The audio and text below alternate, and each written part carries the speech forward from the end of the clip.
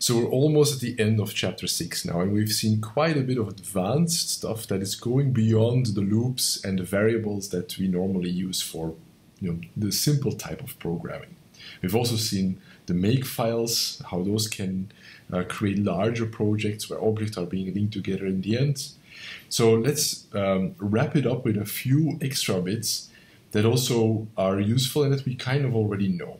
So we've seen already strings when we were using those in IOStream. So strings we were putting out to the console by having the two quotation marks before and after a string.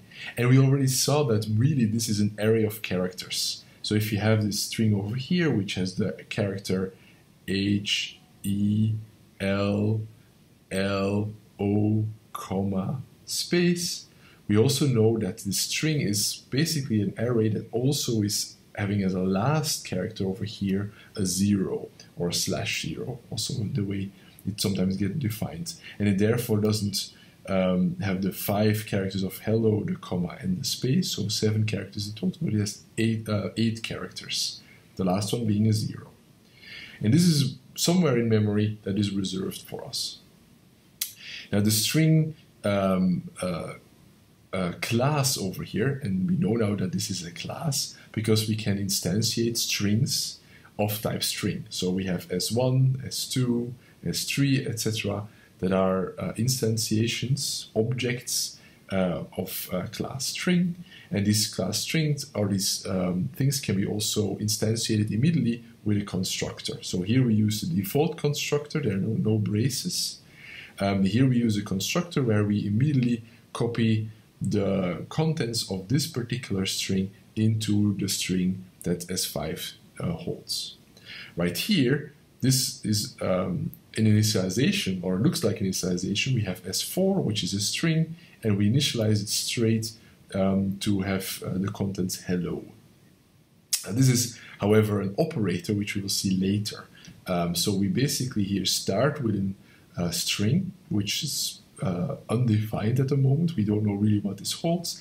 And then in the second instance, we then copy these contents in this particular string.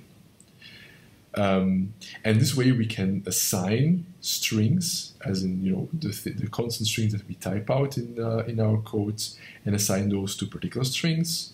We can also put those strings and type those in from the user input, from the console.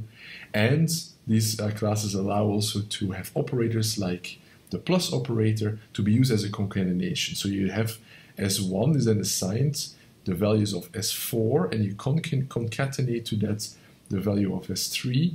Then you concatenate this particular string, and then you concatenate to that this particular string.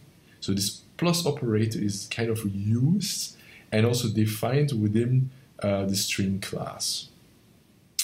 And the same for the plus equals operator. Also that operator is then redefined for the string class. And this way we basically have all these strings that are concatenated, and that will basically return a particular string. I would suggest you could use this at home to see what these strings really allow you to do. And this allows it a little bit more than what we've seen up until now, which is basically just characters, character arrays. A second thing I still wanted to see is files. And files can basically be added with fstream, and by adding string as well, we can, for instance, open files for input or output. Now here, just as with the standard input and output from the console, we can have the input for a file stream and output for a file stream that we can use from the standards namespace. And if we do that, we basically have exactly this again. We can create an input file stream or an output file stream. In this case, we have file copy.cpp as an input file, and as an output file, we have file copy2.cpp. One we open for reading, one we open for writing. And then with the getLine function, which is defined in fstream, we can in that case get the contents of these files line by line. So in this case, this function gets the contents of the input file and puts those in string s, over here, which we defined over here. And it does this all the way until this getLine reports a false. So as long as getLine reports a number, which is basically, I think, the number of characters that were gotten into the line that was then put into a string, if this is suddenly false, so this is not reading anything anymore, it gets out of this while loop and returns then the main function back to the operating system.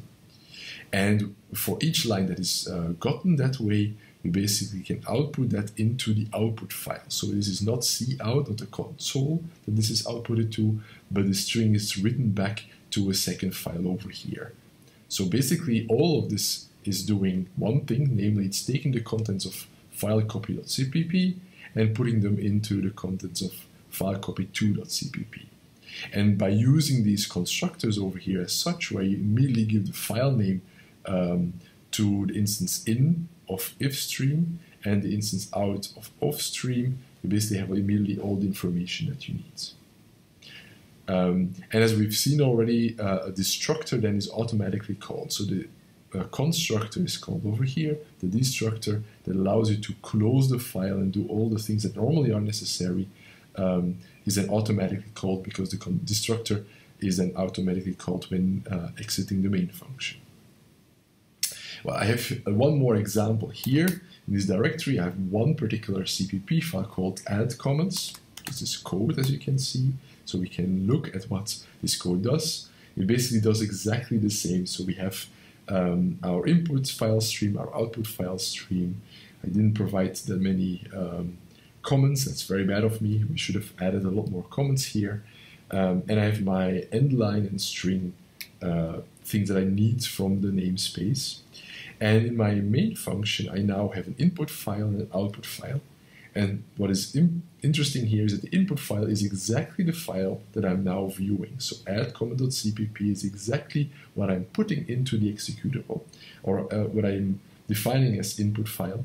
And output file is where I'm going to copy things to. So I'm doing exactly the same as we saw in the example, except that I'm not just copying the contents of file 1 to file 2.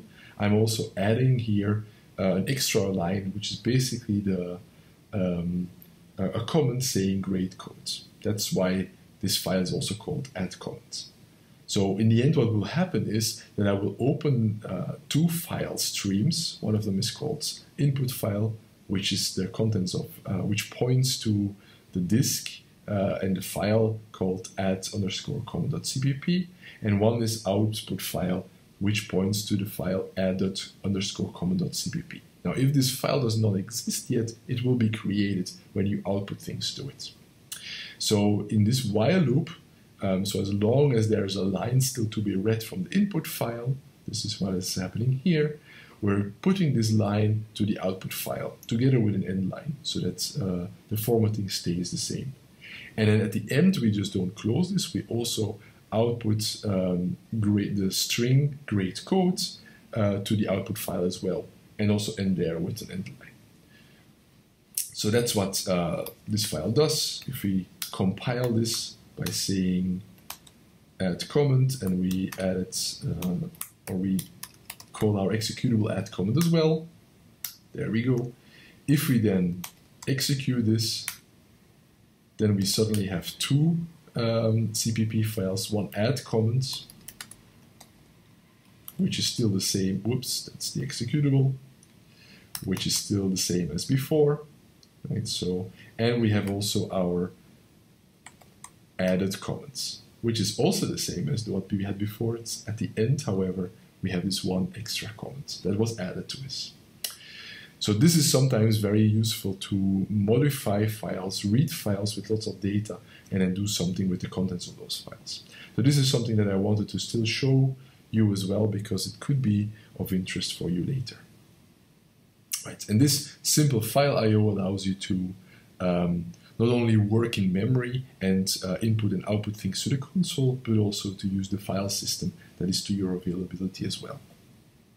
So what have we seen now in this chapter? We started with arrays, where we saw that arrays are basically a way of compiling lots of variables of the same type.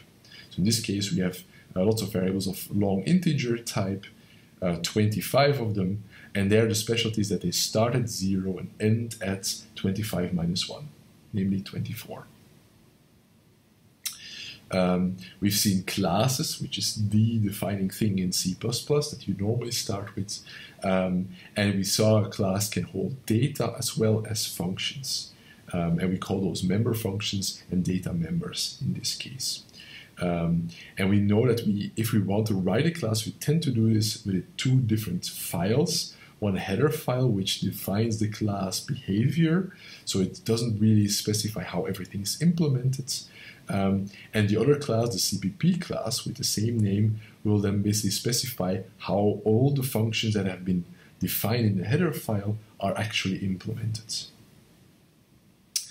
Now, once you have a class, you can basically start using this class, or you can basically start creating variables of the type this class. Just as you have a variable I of type integer, you can then create a variable frisky of type cat, for instance, as we've seen. And this is basically an instance or an object, an instance of a class or an object. And we've seen there that we have constructors and these structures that we can use. And these constructors and these structures basically show you or automatically are called as soon as you create an instance of a class or as soon as this instance is destroyed, for instance, by leaving the function where it was constructed. Right. So this wraps up chapter 6.